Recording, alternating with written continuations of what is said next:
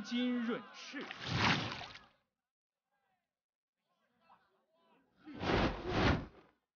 羽腹其身，山林丛飞，险象乱真。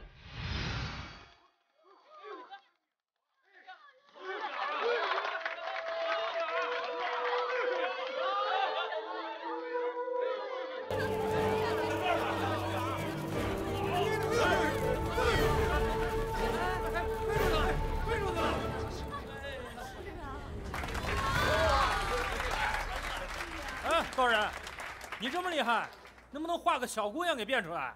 就是，变一个，变一个，变一个，变一个，变一个，变一个。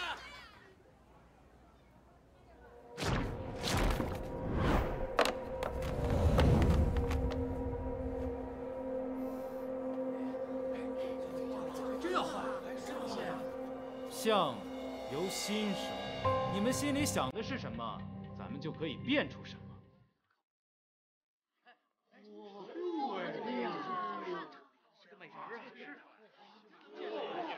画为实，人为虚。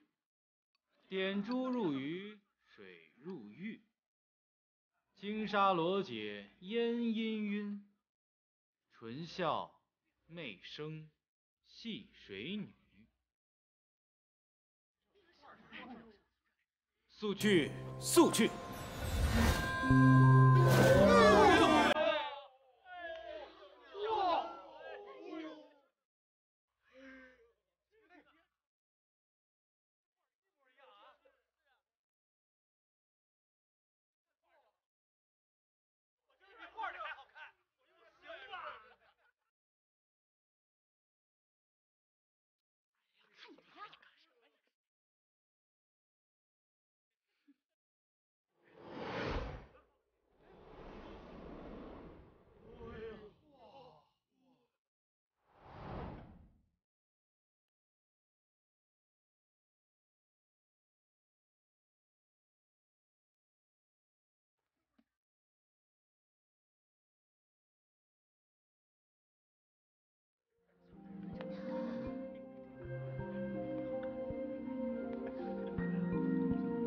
姑娘，你找错人了，我身上可没什么值钱的东西。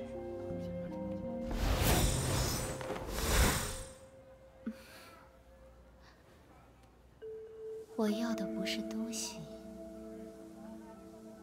我要的是你这个人。不是一路鬼，不搭一条船，咱们还是各走各路吧。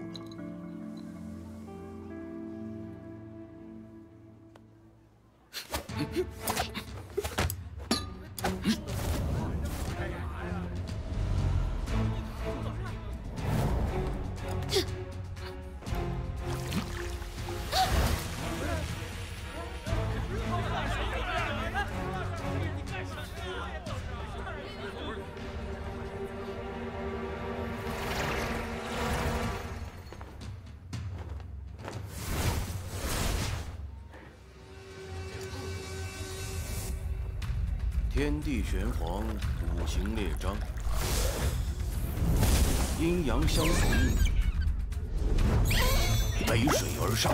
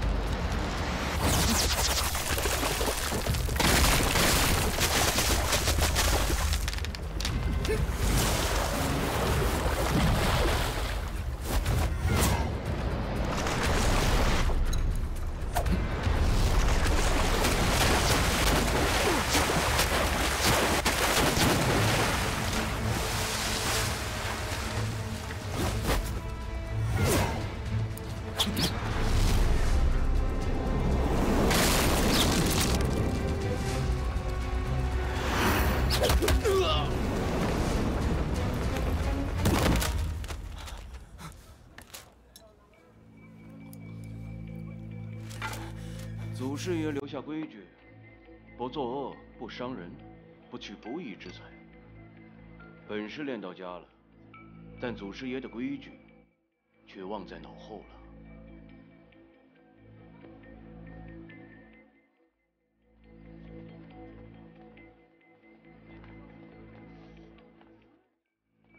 高人，您没事吧？哦，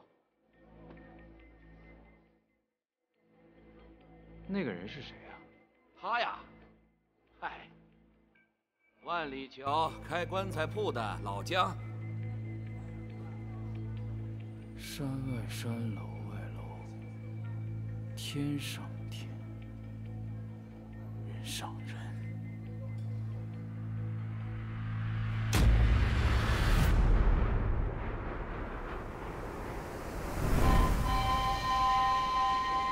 好江湖的，万象归春，万春归汉，万汉归金。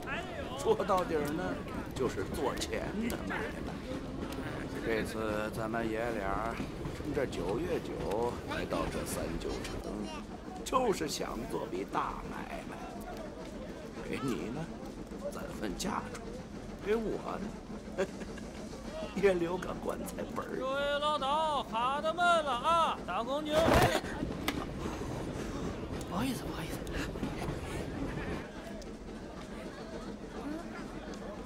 你拿我玉佩干嘛？看看，年纪轻轻的学什么活？非要吃轮子饭当小柳？不会，大人啊，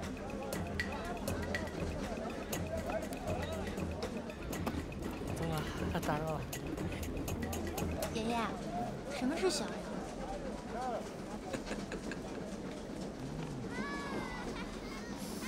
说，咋了？不失手了，有高人。这哪儿到哪儿啊？三九城里那高手那更是多了去了。说，要不咱回去吧，别趟这三九城里的浑水了，行吧？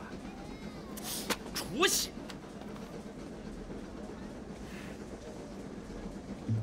江湖走马，有本事的吃肉，有本事的喝汤。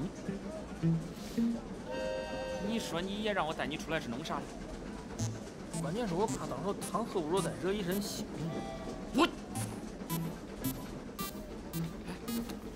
人家这书上都说了，江湖就是一潭水，水至清则无鱼，有腥才有鱼。有事儿多看看书。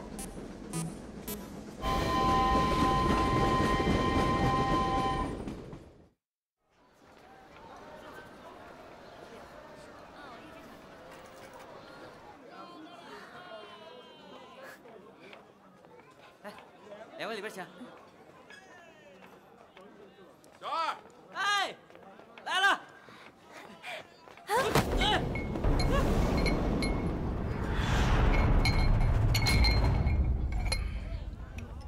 小孩子走路不长眼睛，莽撞了，多有得罪。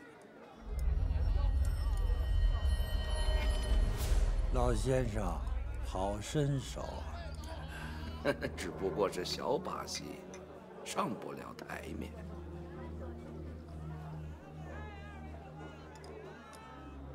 刚刚这禅听觉的功夫，可不是一般人学得会的。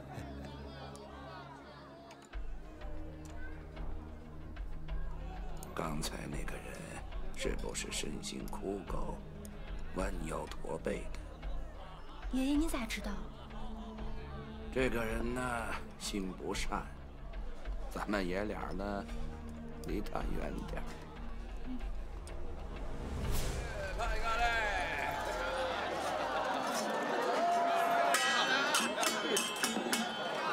在里头再看喽，有一有偏喽，唱的是哦，赵歌唱内有殷周王哦，周王无道把那朝纲来乱喽。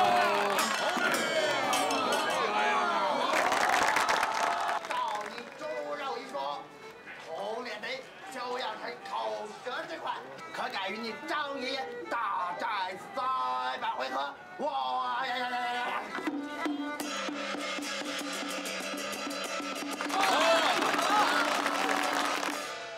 爷爷，咱们去照张相吧。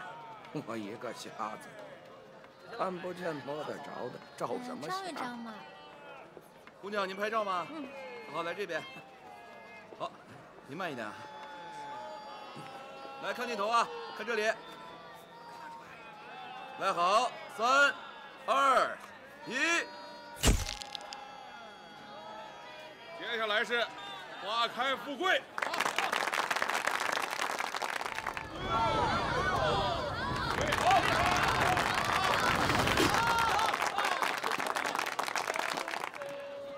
谢谢各位，谢谢各位，哎，谢谢谢谢。爷爷，要不咱也上去表演一个吧？这出风头的事啊，不好。这有啥不好的？哎，不好不好。哎，各位父老乡亲，今天我和我爷爷给大家表演一出杨家绝活。好。下面那位就是我爷爷。这个。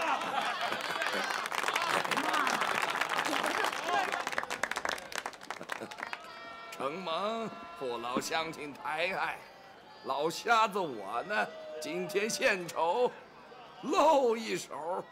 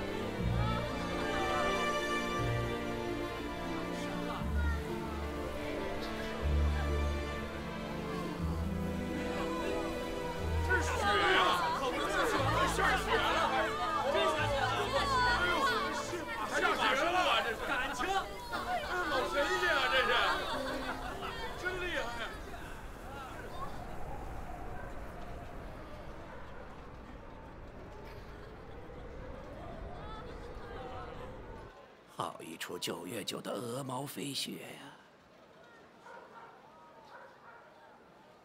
这些都是小把戏。三爷，您请好吧。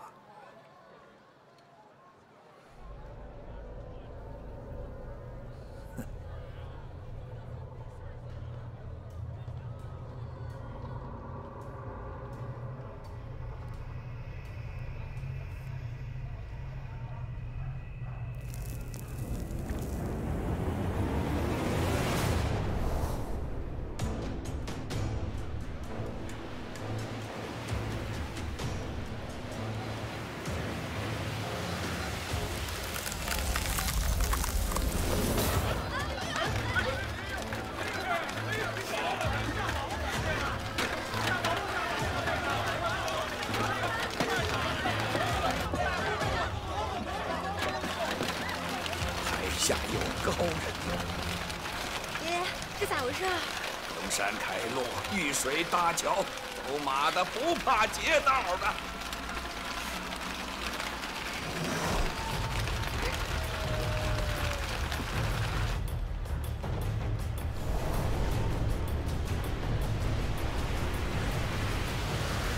走烟似马，奔千里。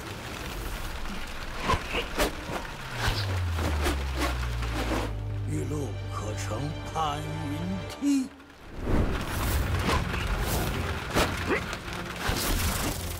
云登高处一泻寒，天劈地裂多疑难。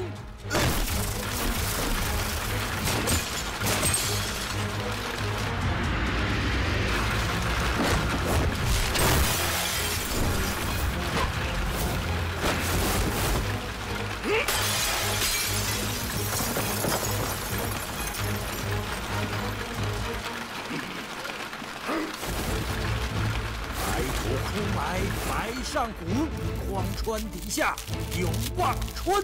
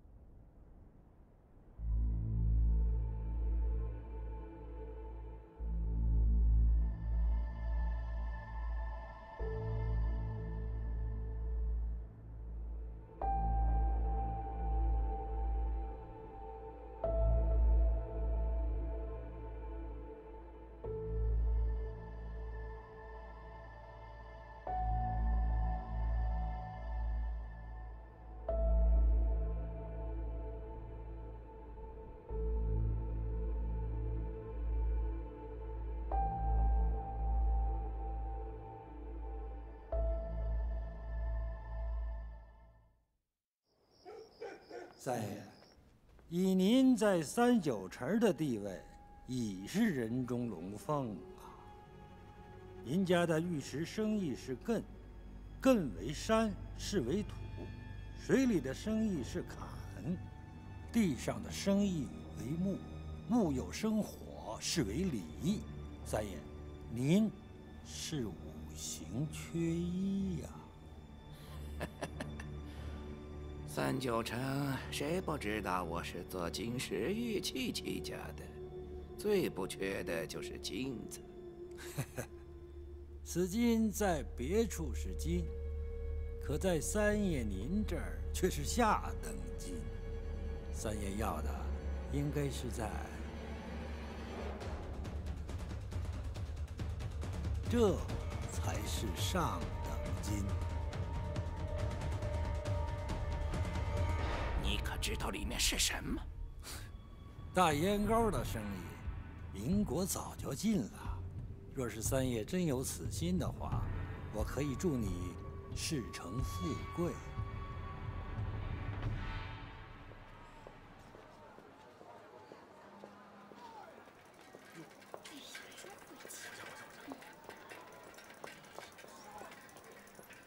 这位姑娘，我开门是要做生意的。你放个土了点的人在我门口，实在是不合适吧？哎，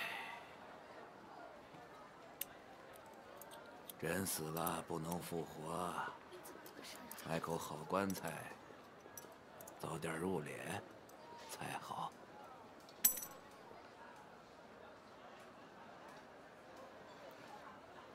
我就想知道我爷爷是怎么死的。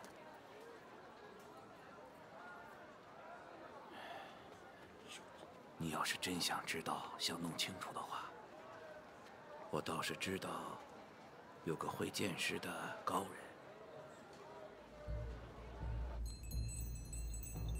来往过路百事哀，跟着阎王断案来。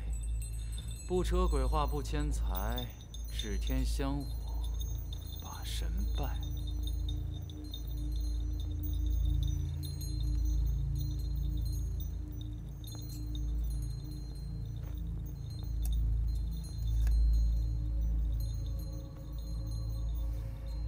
我们这行不沾因果，只收金银。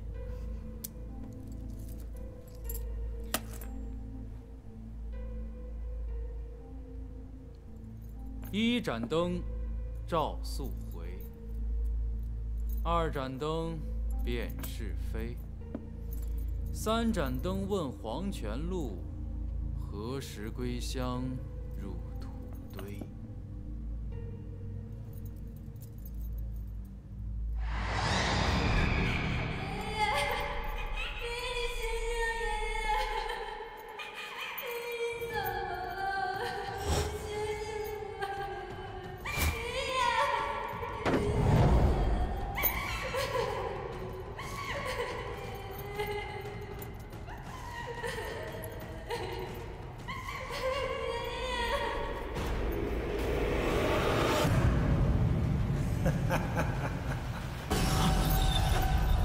出了什么？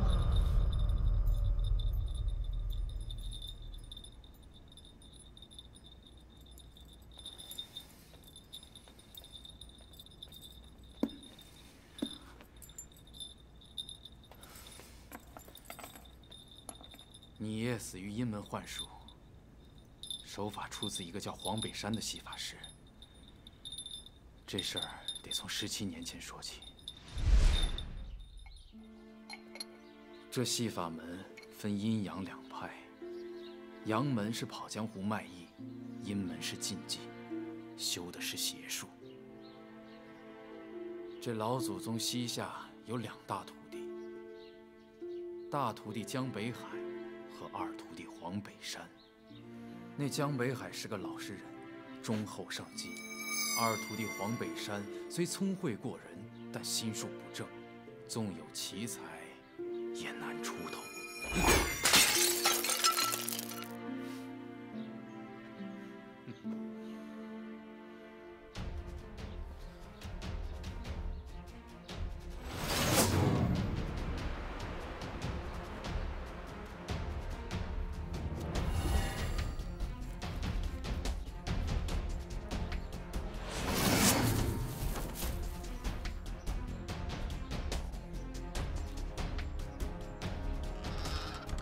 江湖有江湖的规矩，戏法门自然也有戏法门的规矩。其中一条，便是不得以法作恶伤人。只是这黄北山屡屡犯规，甚至偷学了阴门的幻术，最后还是被他师父发现。奈何这黄北山迷途未返，为了一本戏法门的秘籍，出手誓师。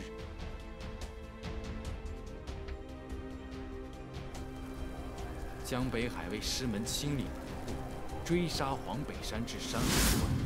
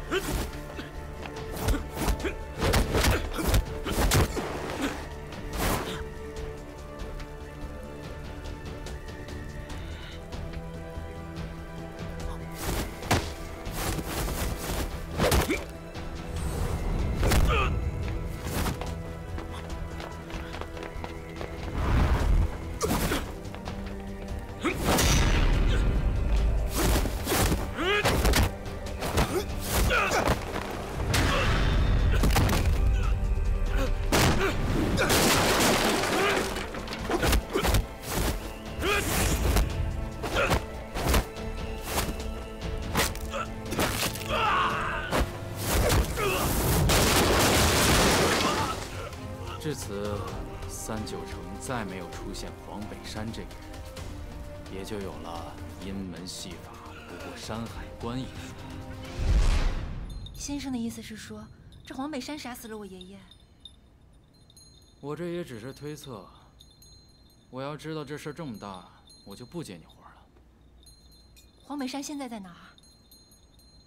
那黄北山是戏法门里出了名的高手，你找他，无异于找死。赶紧带着你爷的尸首回老家安葬吧。您刚刚说黄北山有个师兄叫姜北海，这人还在不在？哼，你这丫头还怪机灵。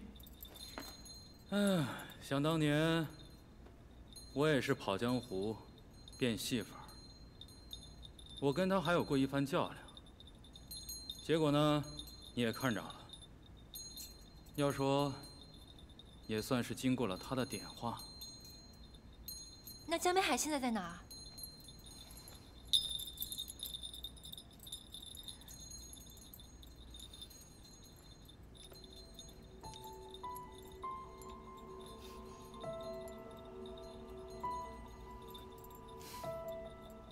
要么说咱们有缘分，让你遇见了我。城外10里地，万里桥，棺材铺。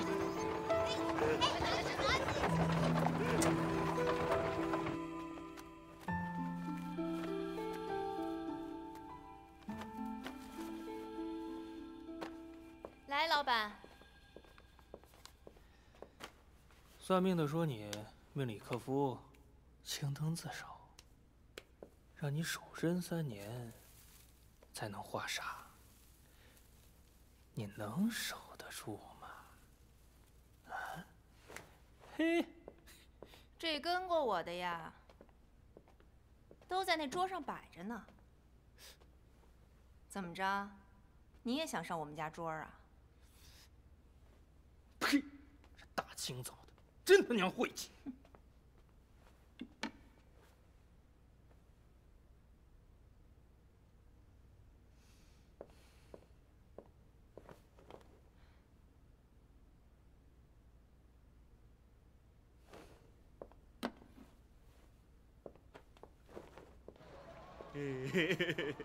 庙前平，庙后福，大庙左右住寡妇。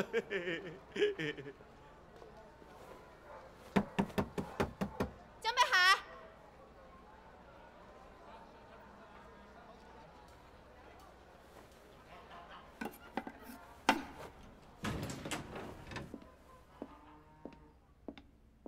江北海，江北海，人呢？江北海，这么早，什么事啊？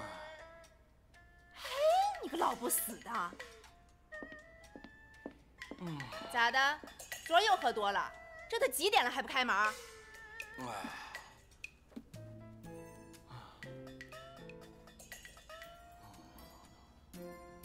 不去月甲戌日，不宜出货。彭祖百计，既见女人呢。嘿，真是先吃萝卜操碎了心。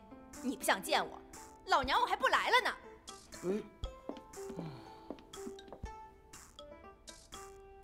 我不来了。我可真不来了。我都说这不是我的意思，是彭祖的意思吗？你个榆木疙瘩，抱着你的棺材本自己过去吧你！怎么每次都是这样啊？女人真麻烦。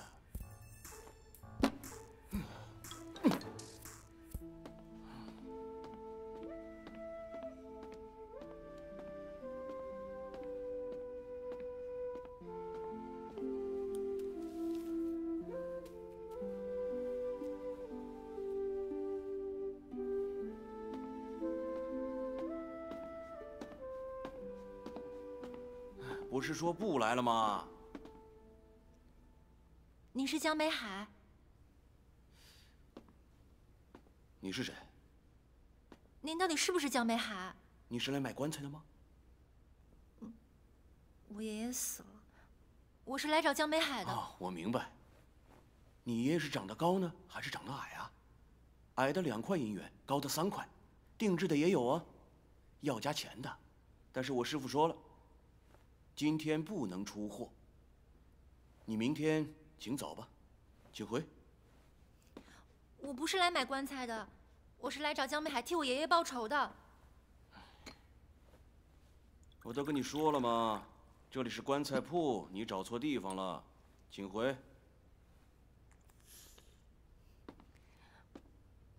我爷爷是被黄北山杀死的。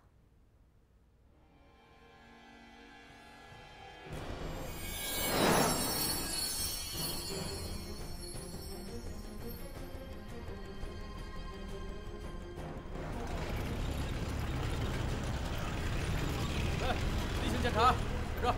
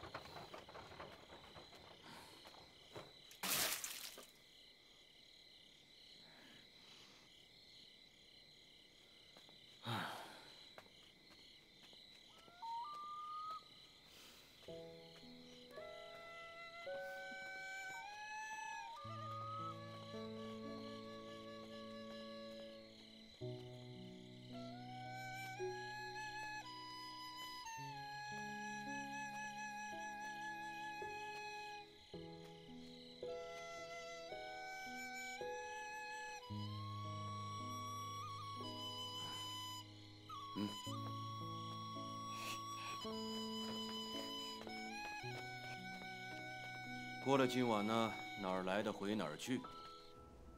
还有，我告诉你啊，你最好在晚上12点之前睡着。要是睡不着，听到什么动静呢，也不要起身，更不要去理他，也不要找，听到了吗？还有，明天早上起来，立刻离开这里。你就睡这儿吧。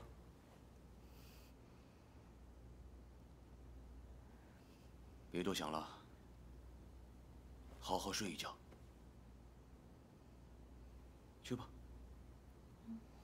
去。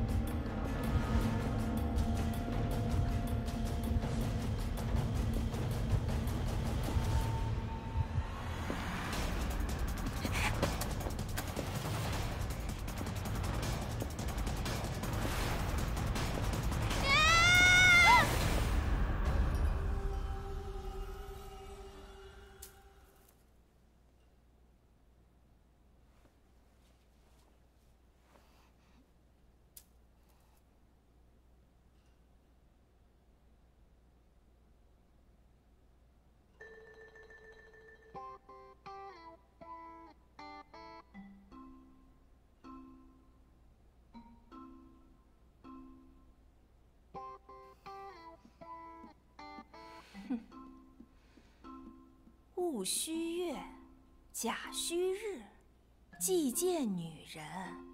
这谁呀？你又是谁啊？你管我是谁？问你呢，他是谁？我怎么知道他是谁啊？我不认识他。我认识你啊！人家说人家认识你。你竟然相信他，不相信我？行啊，江北海，跟老娘玩金屋藏娇啊！哎，你不要乱说话，你诋毁我不要钱，你别冤枉人家，人家是个小姑娘。放屁！老娘我还是个姑娘呢。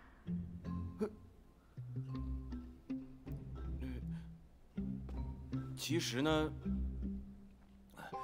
其实我也是刚认识他的。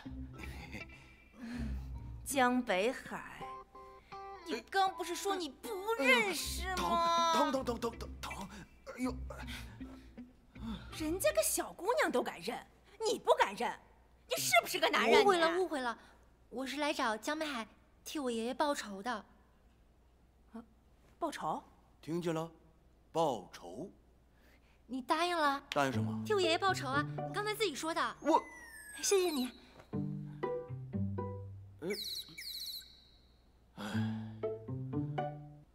你们女人真是……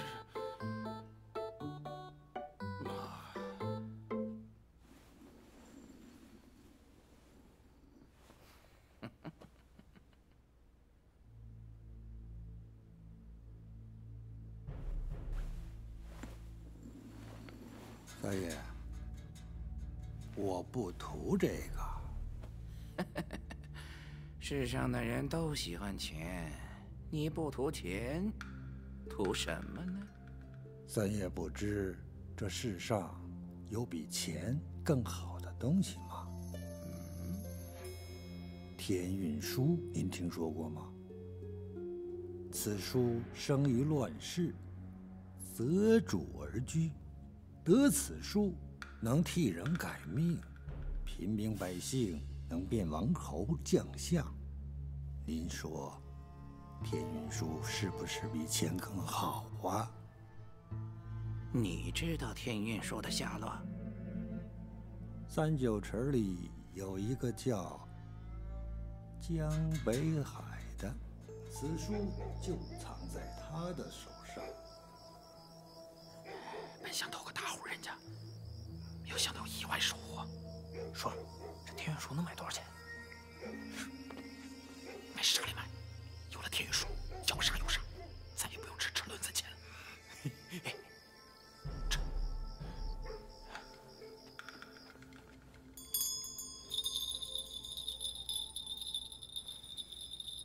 过了3更不看事儿了，回吧。受金三爷的委托，听说百先生的神通在城里独一份，专程赶来。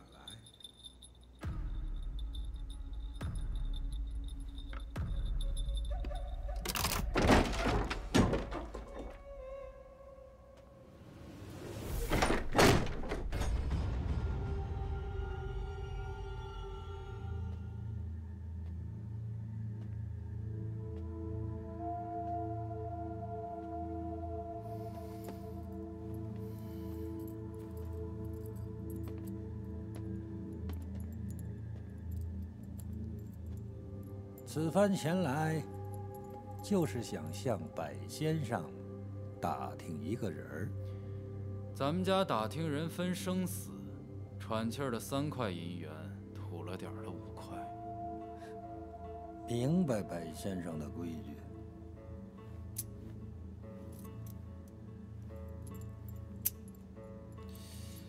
这是姜北海。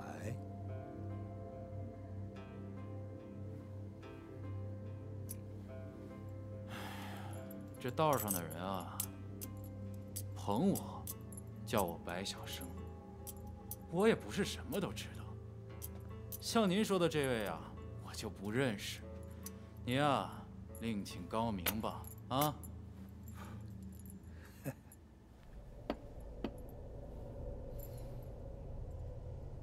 有句老话说：“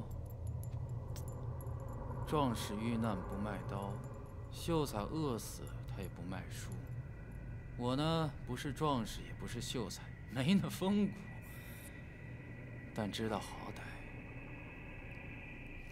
你另请高明吧。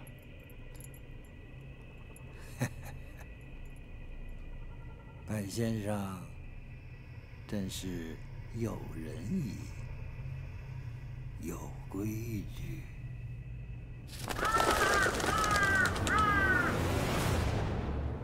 我就是在这里找到白小生的，也是他让我去找你的。你不信，你自己问他去。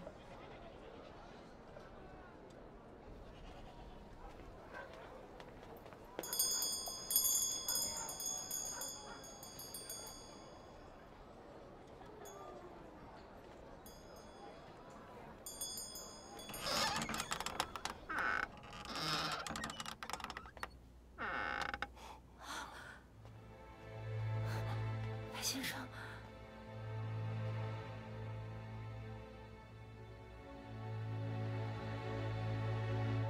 白先生明明前天晚上还好好的。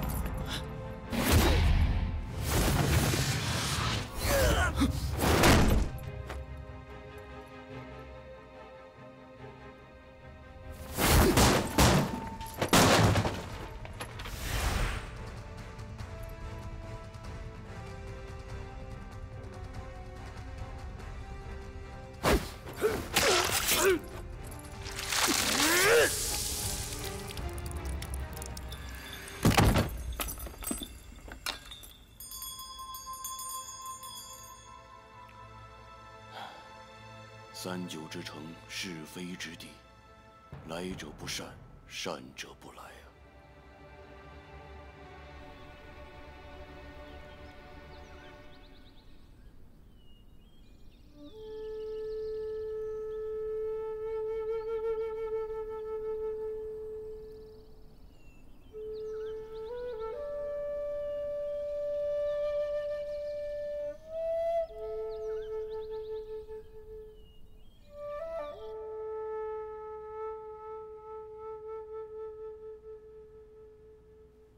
这几天我出趟门，衣服已经洗了，还没晾干。你帮我晾好了就收起来吧。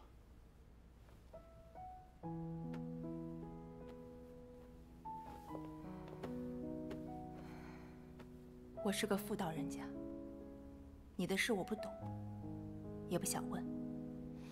你要是想干啥，就去干，我也不拦着你。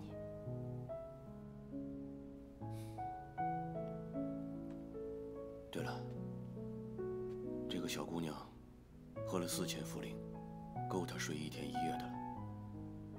等她醒了看好她，记得别让她出门。我走了。老姜，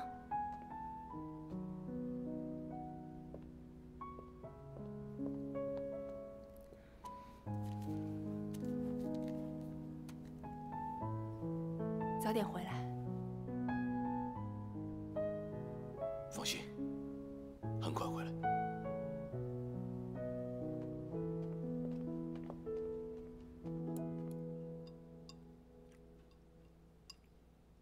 白晓生一死，线索就断了。既然不能为我们所用，只能杀之缄口。至于江北海，已经有人替我们去找了。 变戏法的老瞎子就在麻衣铺，他还有个孙女，不出意外的话，他已经去见江北海。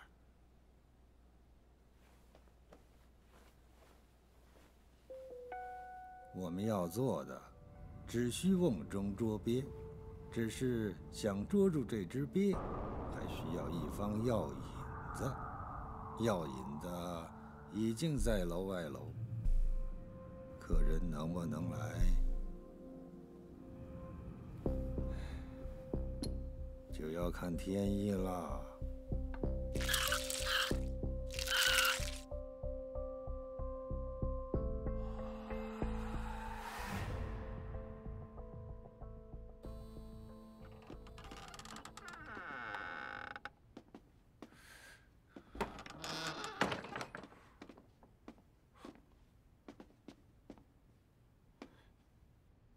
叔，这啥意思呀？这小闺女是不是去找江北海了？啊，找到江北海，是不是就能找到天云书了？啊，咱们就在隔壁装上这个东西，只要他人一回来，是不是啥都能听见了？啊，哦，我懂了，我懂了。嘿嘿，麻溜点。哎，好好嘞。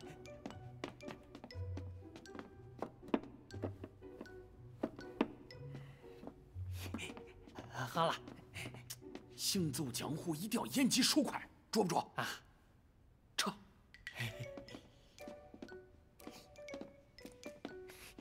你咋啥都拿来？快点！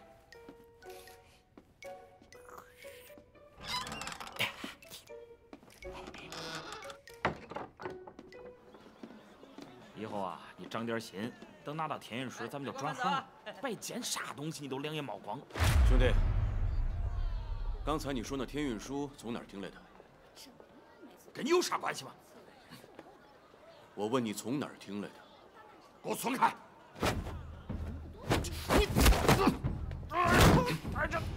我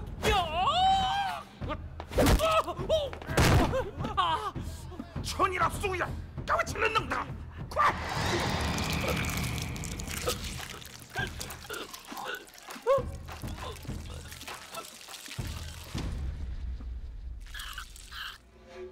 看样子，客人来了。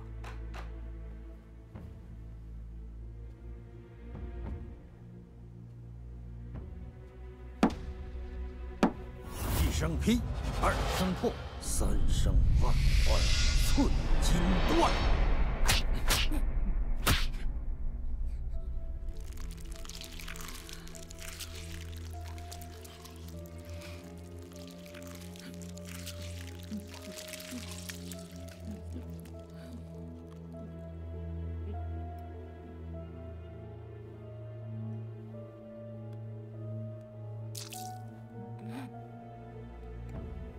四声心惊感而又颤，五声鬼门难自开，六声耳鸣头又眩。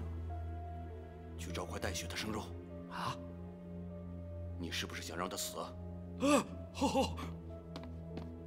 七声鸡鸣听不见，一觉睡到地里眠。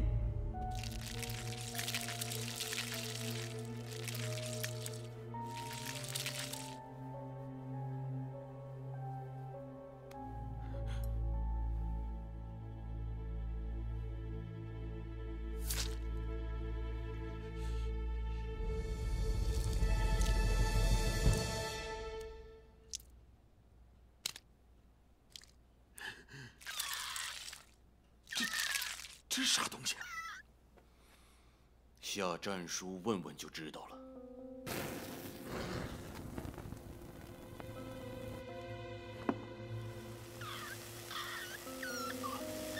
是黑虎虫，子母同体，两体共生。客人已经到楼外楼了。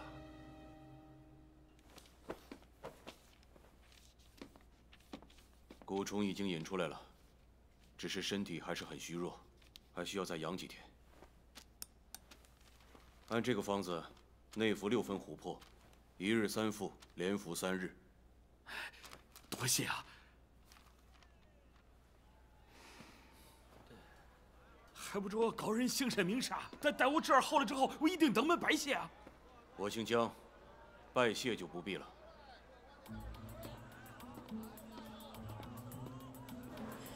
俺们在金谷堂听说的天元术，本来是想发一笔横财的，没有想到遭此横祸。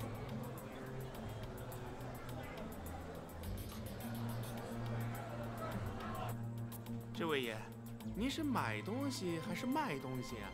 啊，我就是想问样东西。你们这儿管事的人在吗？啊，三爷他出去了。三爷今天出门了。先生有什么要找的？您尽管说。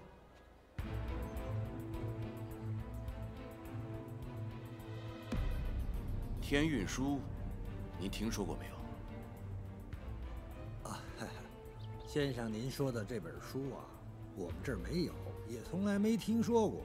想必是先生您记错了吧？兴许是吧。20多年前的事了，年纪大了，记不清楚。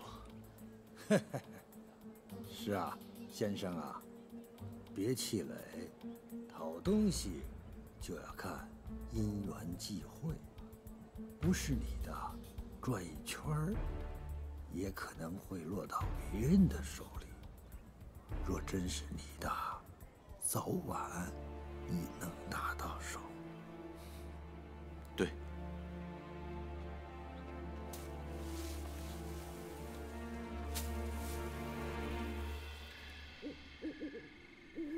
我求求你了，我求求你了！嘛呢？撒开！你行行，帮我跟三爷再说一声，再给我洗口，一口就一口啊！我老婆孩子都慢，我真的没钱了。没钱是吧？那就早点投胎去吧，下辈子换个好人家。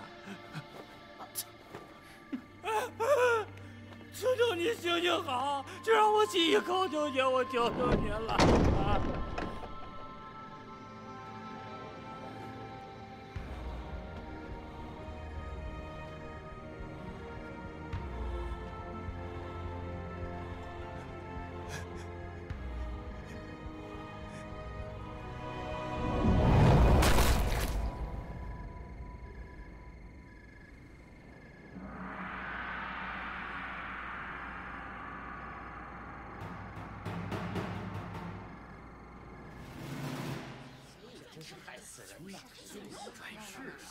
这娘住的这么偏呀，这是害人的居心事吧？我喊我们。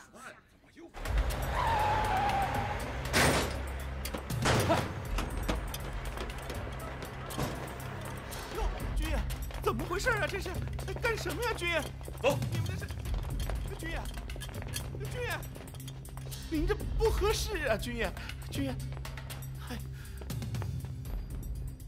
三爷，这拦不住，您瞧着。金灿，说说吧，大烟膏是怎么运到城里头来的？大烟管又是用的什么障眼法？ 警察局里接到举报，说你背后有个会幻术的高手。自从老佛爷离开了北京城，天下就乱了。轮到你们这帮穿着羊狗皮的人当道，王法都没有了。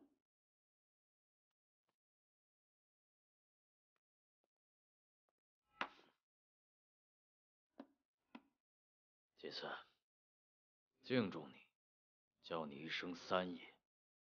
既然不想在这儿说，那就回局子里自己收拾收拾，别让我们兄弟们动手，也失了你三爷的身份。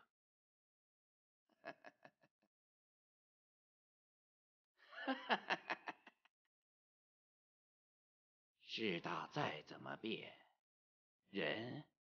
总得要点面子，让我换身衣裳吧。我们是卧龙岗三的人，平阴阳与反掌，保定乾坤。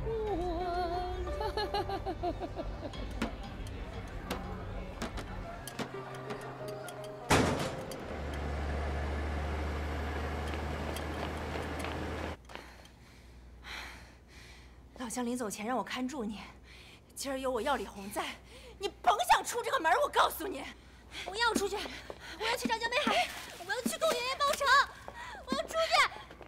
你个小丫头片子，小胳膊小腿的，你报哪门子的仇啊你？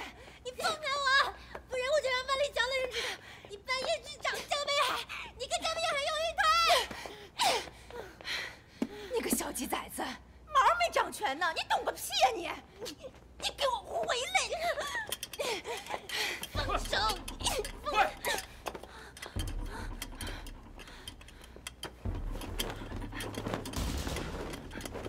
给我搜！江北海与金三勾结，私贩大烟，幻术杀人。警察署依法办案，严惩不贷。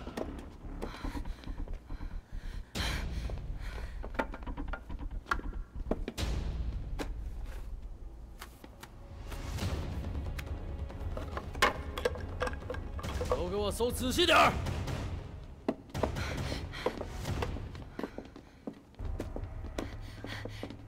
警长，发生了什么事儿啊？是不是有什么误会？你们是干嘛的？搭把手。见过江北海吗？问你们话呢？哦，没见过，没见过。您的意思是说，城里用幻术杀人的是江北海？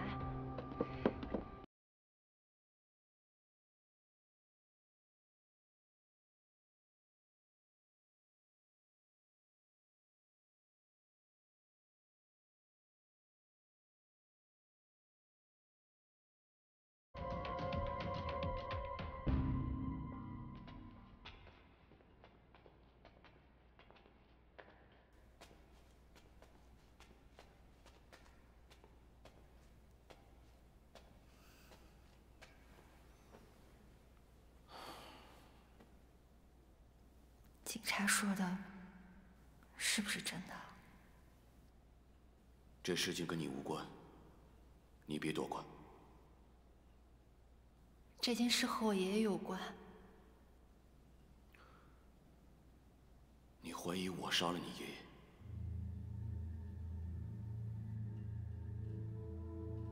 我爷爷跟我说过，行走江湖，一看脚下，二看人心。江湖水深，我看不懂。江湖水深，你看不懂也是好事，眼里头干净。戏法门的事情，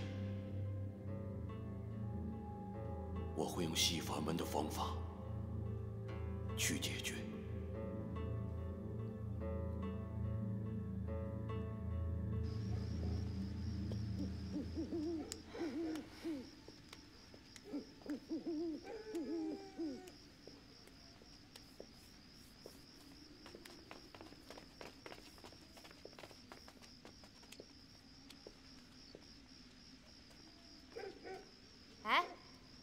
你们俩找谁啊？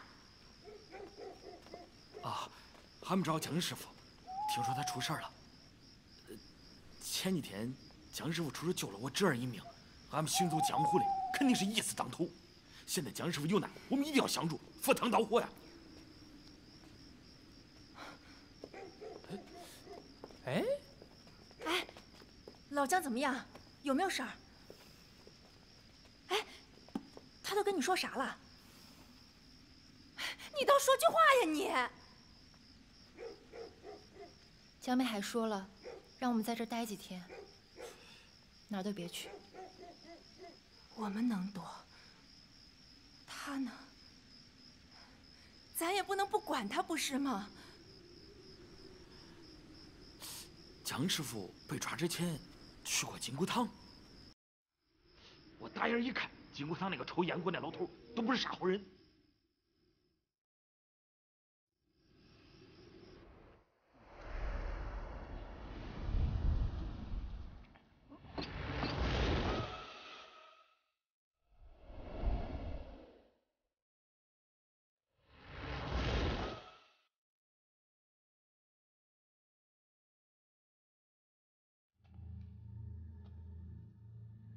师兄，有些日子不见了。你终于来了，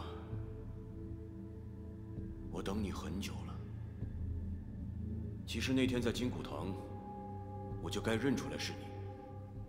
你除了体态容貌有所改变之外，神情举止一点都没变，和年轻时一模一样。当年被你废了手筋，断了经络，流亡关外，活得不如一只畜生。后来修了秘术，才恢复了手艺，却以老态龙钟为代价。你说这笔债，我该记在谁的身上？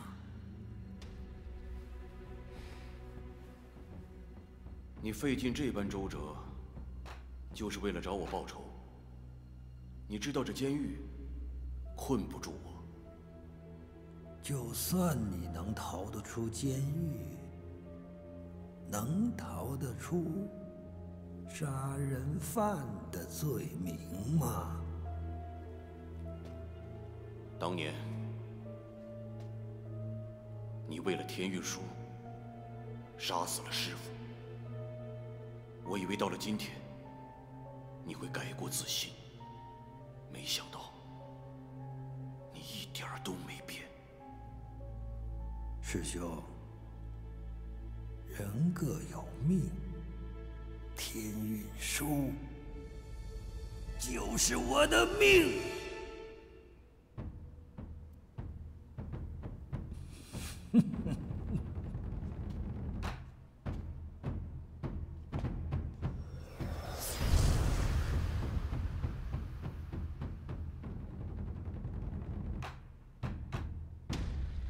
三叶倒了，以后你就跟着我。三叶给你的，我会给你双份儿。我6岁进宫，打小便跟了三爷，甭管是哪朝哪代，这三爷永远是三爷。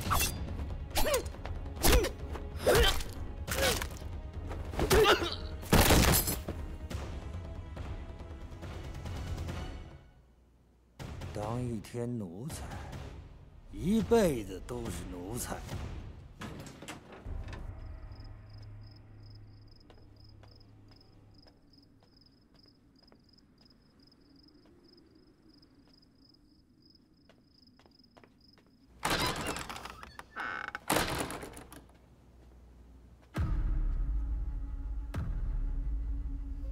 找到杀你爷的凶手了吗？我们爷孙俩与你无冤无仇，你为何要杀我爷爷？若不是那天你怂恿你爷爷上台，他也不至于死。杀你爷爷的不光是我。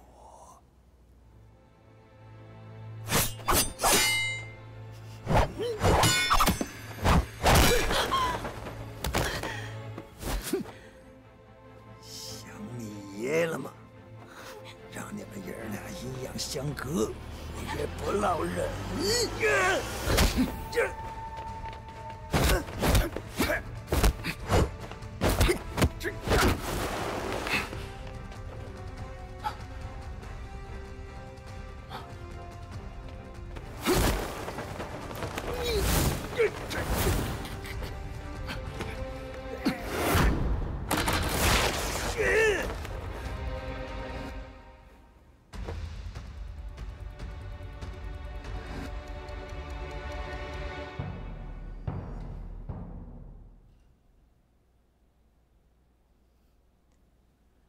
醒了，醒了，终于醒了。来，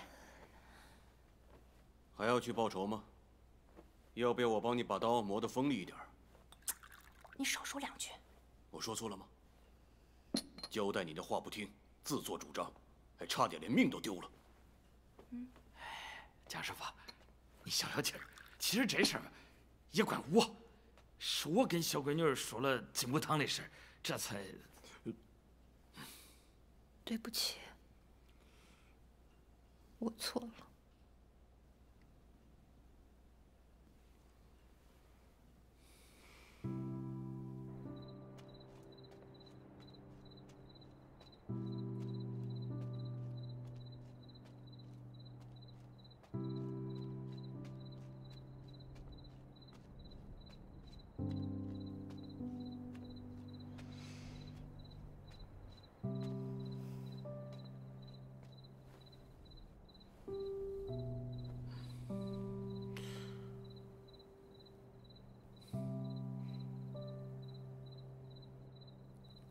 如果那天不是我怂恿我爷爷上台，我爷爷就不会死。如果我不去找白晓生，白晓生也不会死。如果我没来找你，你也不会受牵连。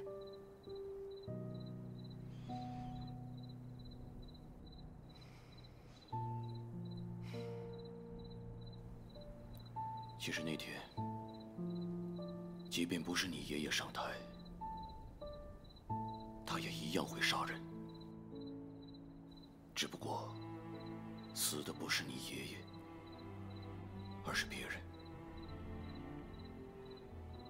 事情发生了，就让它过去吧。我相信，这是天意。所以你爷爷的死，你没必要责怪自己。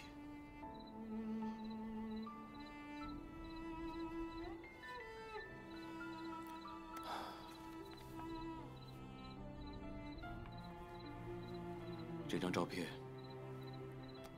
是照相的师傅送到楼外楼的。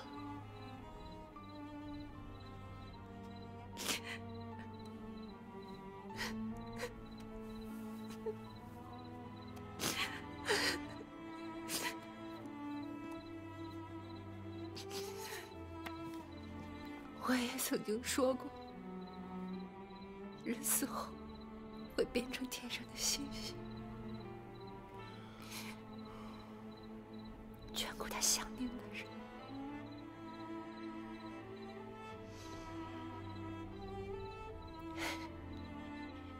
以前我怕黑，现在不会了。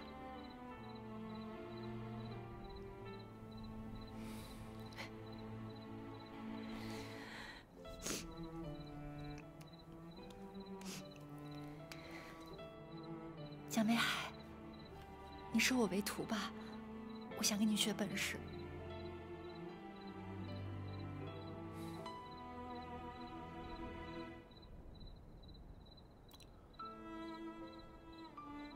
等到明天还能见到太阳再升起来，我就收你为徒。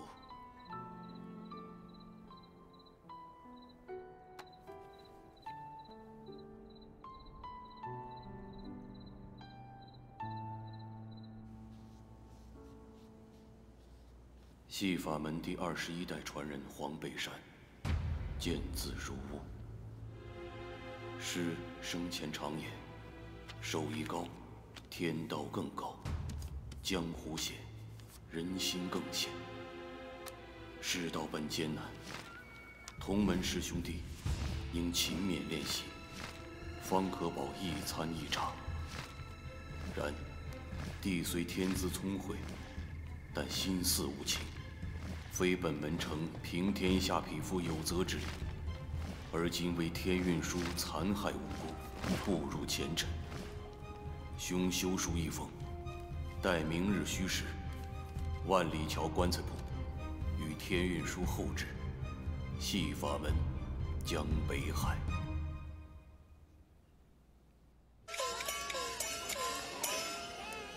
程一托进了戏法，这彩栗子走了，戏班子来了，人气散喽。是。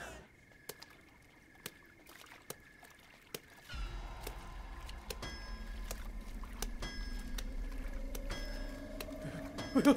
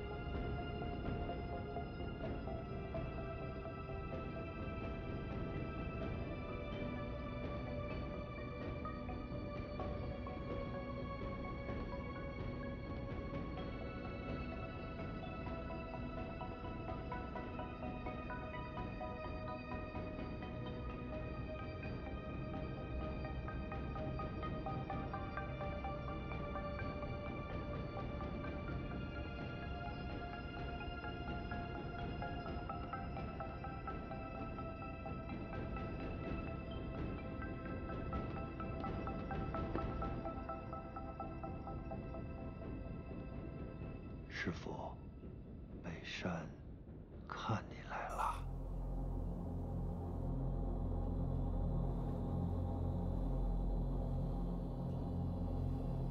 17年前逐你出关，师父让我留你一条性命。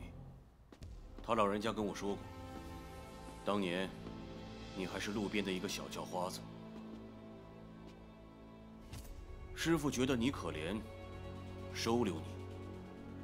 带你入戏法门，教给你本事，让你有一门谋生的手艺。但是没想到你心术不正，长大后误入歧途。师父常常自责，他总是说，只教会了你手艺，没教会你做人。他老人家临死前让我留你一条性命，但你不知悔改，还回到39城残害百姓。今天，我要替师父清理门户。戏法门的东西，今天就还给你。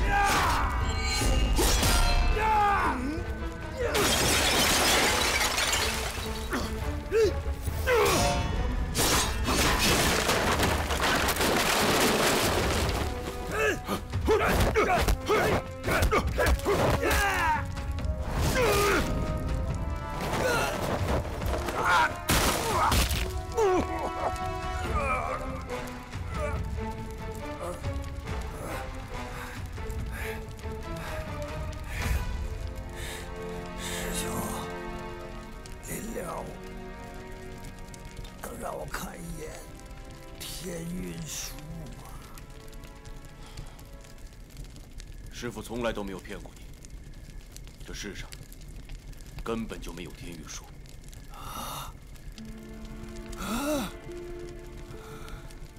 没有天运术啊！我追了一辈子天运术，竟然没有！师兄，师兄，没有天运术啊！没有啊！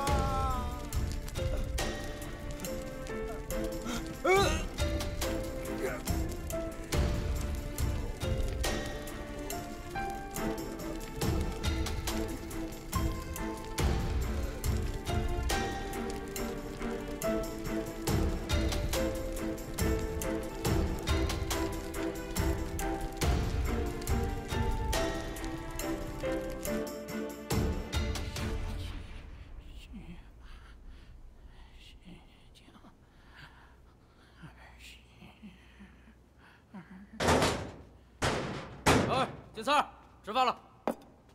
哎，现在是哪一年呢？民国17年。不对，是宣统20年。这帮狗奴才，连主子的年号都忘了。宣统20年，老佛爷要出玉山，得要满汉全席。哎，这疯子！喂，狗奴才，听到了没有？传玉山呐，传玉山呐！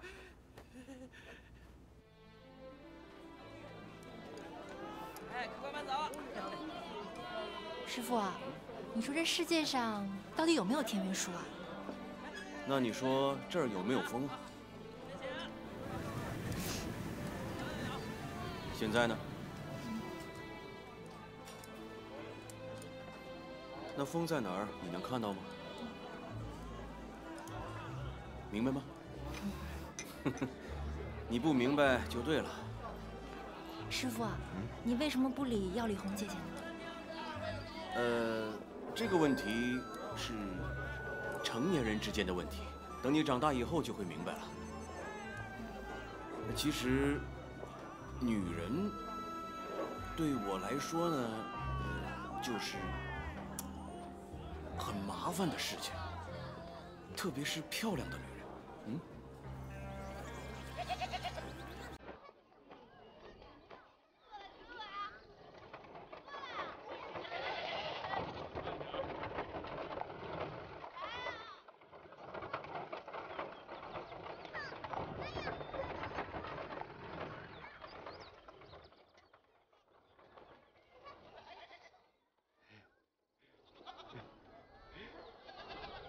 嘿嘿。